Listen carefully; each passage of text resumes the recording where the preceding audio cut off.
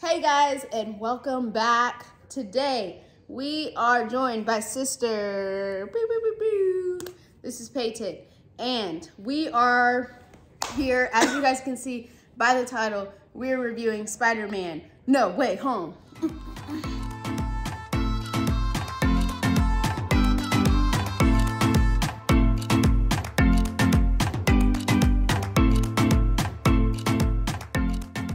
So, to start off our own thoughts, well, okay, back it up, Buttercup. To start off, this is a spoiler review. That is what I meant to say. So, disclaimer, if you guys haven't seen it, don't want to see it, and you're scared, first off, don't be scared, go see it. Second off, if you don't want it spoiled, don't continue on, because this whole thing is a spoiler. But yes, let's get into it. Thoughts. I loved it. It was one of the best movies I've ever seen in my whole entire life. What did you think, sister?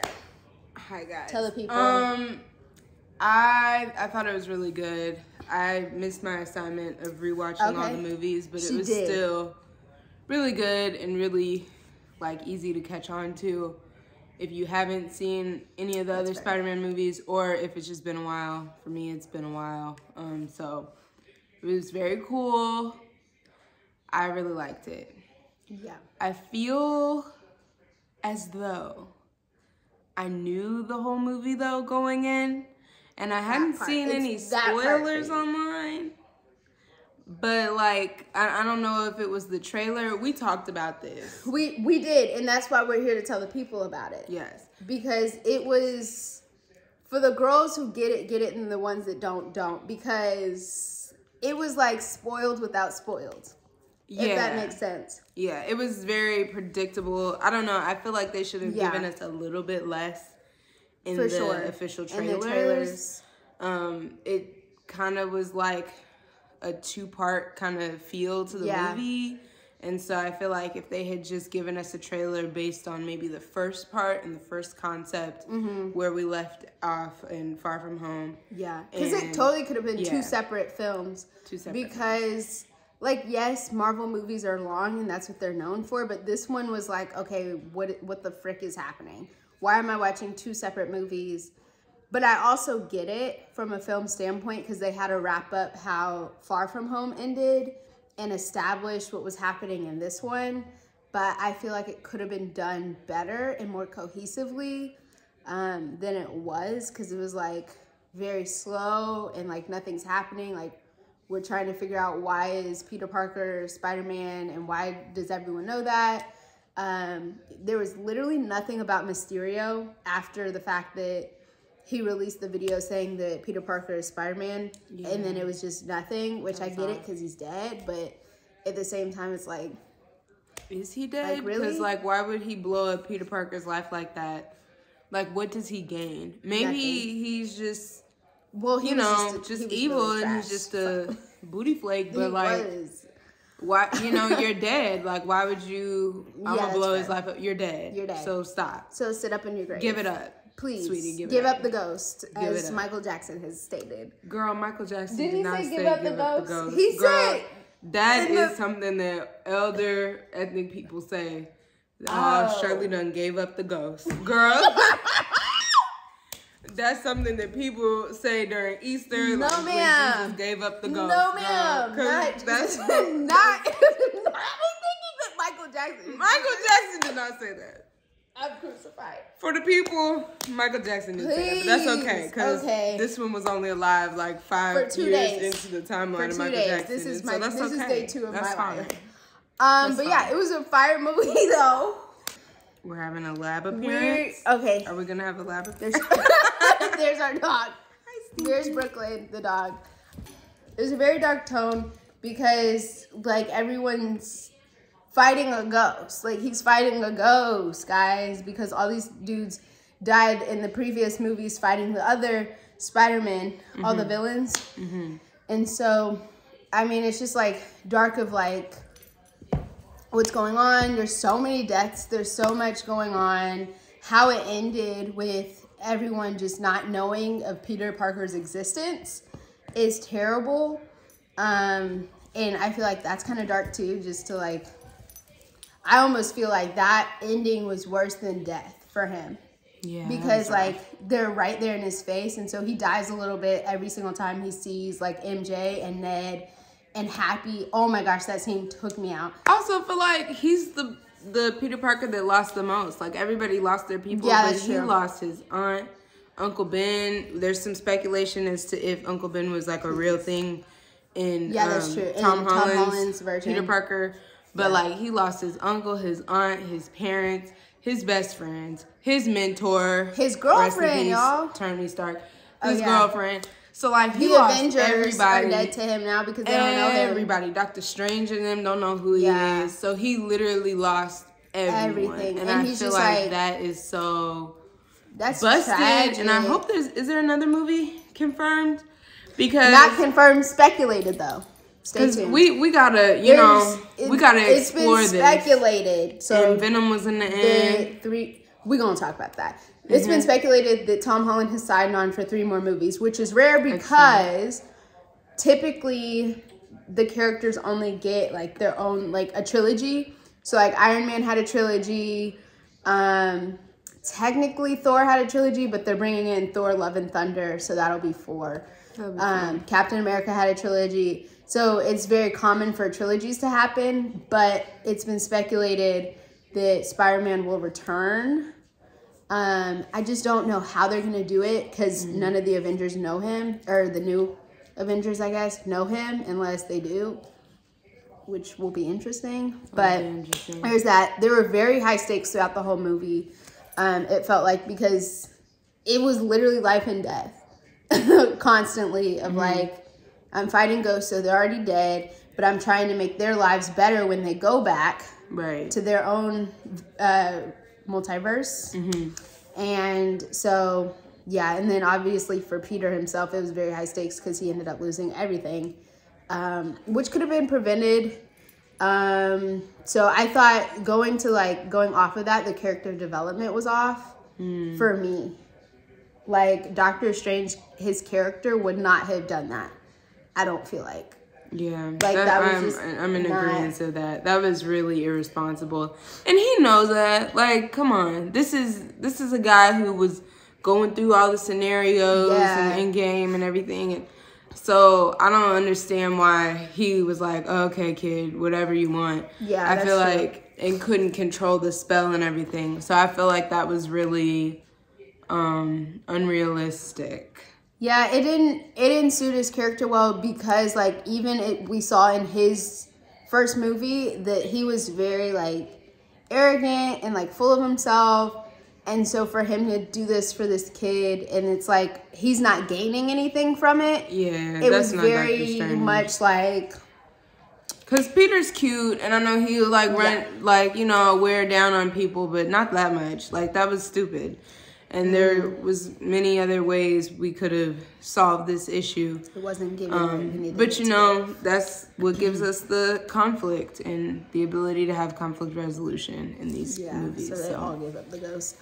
Also, the multiverse idea was amazing. I really like the idea that they're bringing that in, just because it's giving Disney Channel back in the day.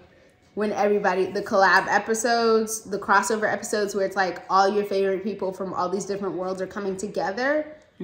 So, #spoiler again, the Tobey Maguire and Andrew Garfield Spider-Man did appear and it was amazing, but it also felt very much like I knew it was going to happen.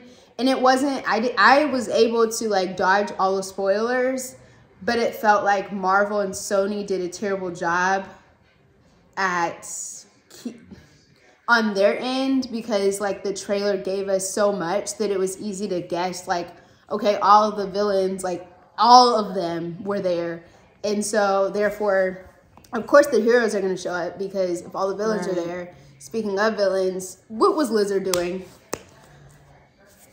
Can we have a moment? I'm trying to turn everybody in the whole world like lizards, girl, because for real. Because tell me why, in the OG movie back in the day that he was in, he was trying to turn everybody into lizards in the city because he turned himself into a lizard because he wanted his arm to grow back like lizards can grow back their tails. See, and that's 83. Because we've got some really good technology now. There's some really nice technology for prosthetics. But in his movie, there wasn't.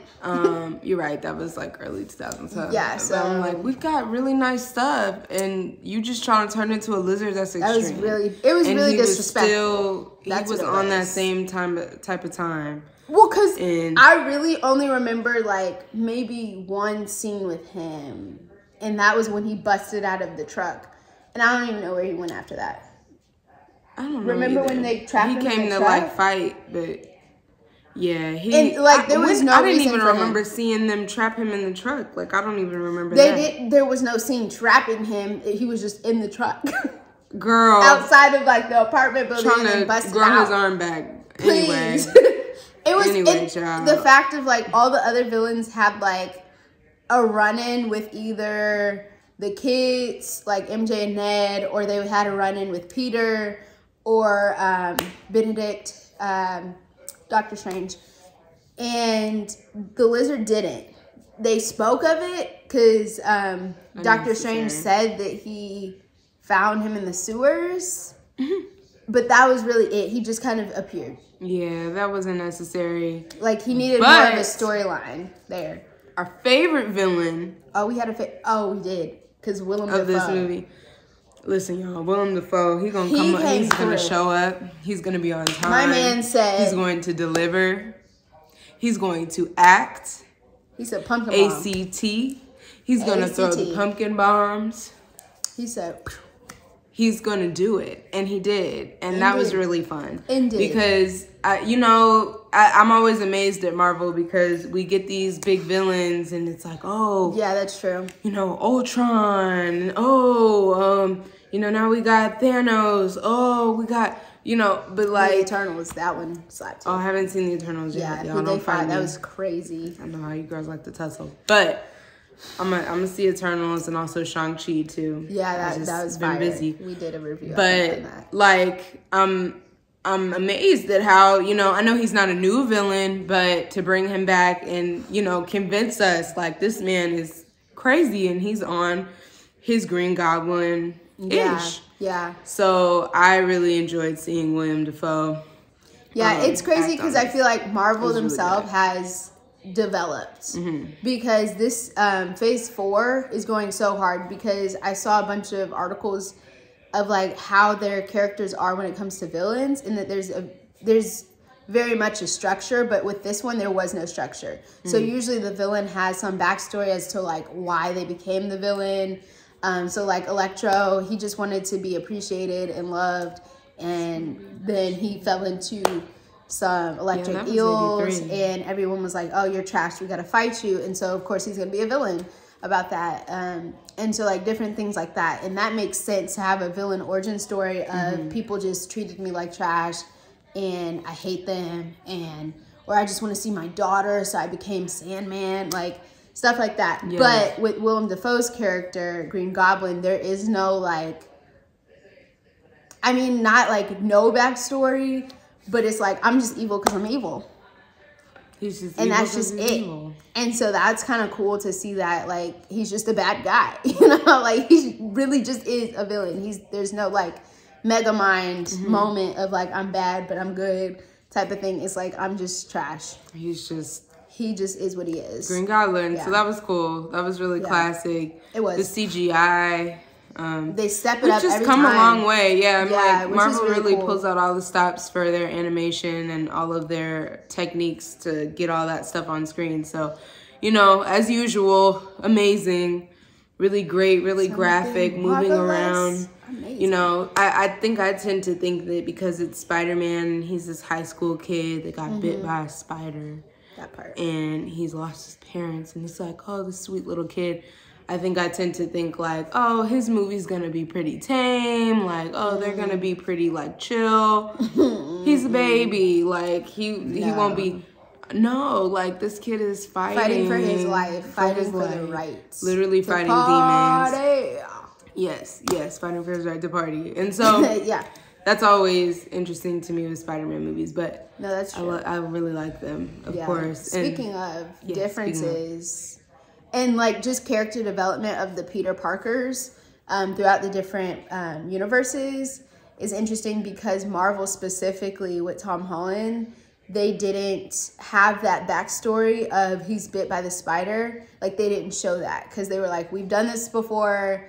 Like, people have seen twice now, like, Spider-Man becoming Spider-Man. Like, let's move past that and just jump into him already being that. So I think that was really cool to see those different, like, levels of it, of the character played by so many great actors. And then also just like the development of Peter Parker in this one, of Tom Holland's Peter Parker was so dynamic. Honestly, all of them was really dynamic, of like where they left off and like where they're at now, because he grew up so fast in this with everyone just being like gone from his life. It was cool to see. When I tell you Tom Holland came to conquer this baby film, was acting. He had me crying in the club. He had me. I had to go to the bathroom midway through, and I was upset, and I was sprinting. He had his acting shoes on. He did, and came through. He conquered because like the emotions that he was able to convey on the screen was really cool. Because we haven't really seen that from him, which is interesting with such a young character, because he's the youngest as of right now. I think he's the youngest part of the Avengers. Don't quote me on that because I don't really remember. No, he's not. No, Sprite's like, I was thinking of Sprite from Eternals. Sprite looks young, but she's like a million years old. Like a million, yeah, because they're Eternal. So, yeah, so I think he's one of the youngest. And so it's interesting how they always talk about him as if he's like emotional and can't handle it. And then when it comes down to it, he's usually not depicted as that. But in here, like, we really see the full dynamic range of what his character can do and be, from being vengeful, from being, you know, like full of life and love and being able to give and have such a big heart, to having like a hardened heart and wanting to just murder people, just to murder people. And so it's really cool to see that, those levels play out. So shout out to Miss Parker, the one and only Aunt May. Listen, that was upsetting to me because that's my girl. Like, she came out there with her little sage and stuff. Yeah, she said, we about to, you know, cleanse the spirits or whatever. And you know what? She, with her little, everything, her fits and everything, she be cute. You know, she comes and has her little outfits on and everything. So that was really hard. That was a devastating scene. And I'm over here like, maybe she's not going to be dead. Yes, especially knowing that she told him, like, you know, you owe it to them to be the best person you can be. And so in a way, you know, she kind of bit her own foot with that one. That's true. But I loved how they paid homage in a lot of different little ways to the older films. So like, obviously the villains came through, the superheroes came through, but also like the same saying that Uncle Ben says before he dies in both of them, Aunt May says as well. And then I'm trying to think what else happened. Oh, the whole like symbolism of Green Goblin's like floater thing and how it like killed him that first time. That was cool. And how that came back. As well as like the falling scene with MJ and how, and I speculated this in my heart. I was like, watch Andrew Garfield come through. And to be honest, I thought that's the scene that would have happened where he popped in. Oh, yeah. But he popped in way before that. And I was kind of like, we were expecting you missed an opportunity the other Spider-Mans to like surprise us in the end. In the theater, like, yeah. And that didn't happen. But yeah, no, that paid homage to his film when Gwen dies, which was really cool. So there were a lot of different like things that paid homage to the former films that helped this film to be a thing, and so that was really cool, and I appreciated that as a film student. Also, we talked about CGI earlier. The scene where Doctor Strange and Peter Parker fought. It was good. Chef's kiss. That was really cool.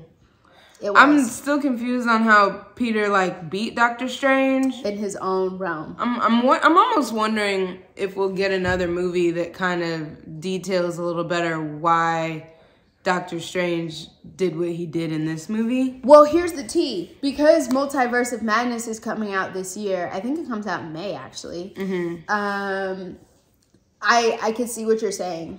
Because those people are too, like, smart, and they think this stuff out. And so I almost wonder if we'll get a later movie where Doctor Strange will be like, well, this had to play out so that we had the best chance to fight against this thing. Kind of like the fight with Thanos, or we needed to know that this is happening, right? So I'm almost like, because he literally gave up his stone, so doing the buildings and everything the trains were folding around. That was so cool, but I don't understand how. Don't get me wrong, Spider-Man's got some skills and stuff, but Doctor Strange is like messing with your mind. You're flying through the air, you're like shooting your webs at buildings, but the buildings are moving and the world is shifting. And he's in total control of all of it. How did you win? Unless he let you win. Mm-hmm. That's just my... And I could see that. I could see that happening. Like, Doctor Strange letting something like that happen to prevent something bigger. Because that's more of his character. Right. So I could totally see that happening. Because that's what happened when they fought Thanos. He was like... He gave up his stone, which never would have happened. But he saw that had to happen in order for them to be blipped, come back, fight. Yeah. So yeah, but very interesting stuff, very interesting movie. Yes, themes of loss and grief were written throughout the whole thing. Because, I mean, everyone had lost somebody. So that was sad, but, like, relatable. Because they have to, relate it to the audience. And as audiences, we're not superheroes. We're just little people living our little lives. And so...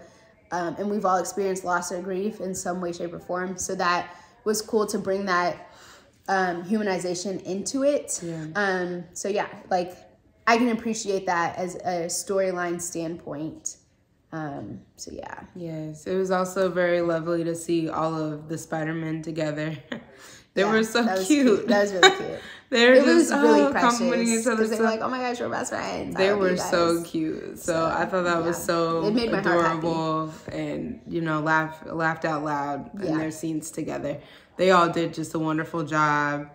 Mm-hmm. Love Tobey Maguire, love Andrew Garfield, and I love Tom Holland. Like, they just all bring what they need to bring. They absolutely did. So, it was very good. So very nice. They had a huge fight against morals as well. I liked that theme that they brought in because, like, all of them have had that in some way. Like, we saw when Tobey became, like, had the black Spider-Man suit because Venom attached to him.